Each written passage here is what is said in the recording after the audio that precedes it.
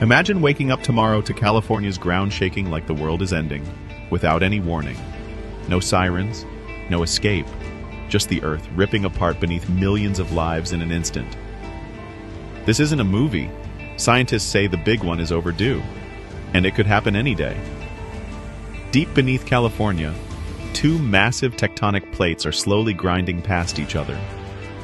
This slow, silent movement creates one of the most dangerous fault lines on Earth. It's called the San Andreas Fault. It runs over 1,300 kilometers across the state of California. Pressure builds slowly over the years, deep beneath the surface. And eventually, that pressure must be released. When it does, cities like Los Angeles and San Francisco could face unimaginable damage. Roads could crack wide open, buildings could collapse, and services might vanish for weeks. Millions could be left without homes, power, or clean water.